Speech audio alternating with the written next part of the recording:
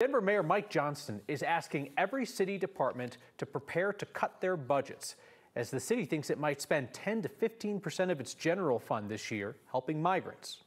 We did sit down with agency heads yesterday and ask them to start preparing to evaluate ways in which they can absorb $180 million of cuts in the 2024 budget.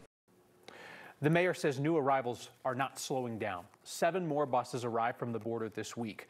The city set up 9 shelter sites for migrants, and Johnston says they're all full.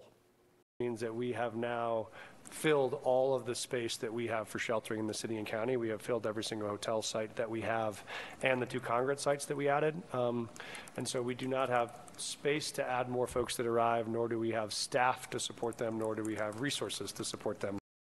So the city's trying to move migrants out of those congregate shelters, connecting them with housing applications, even offering to pay up to 3 months' rent for people without jobs.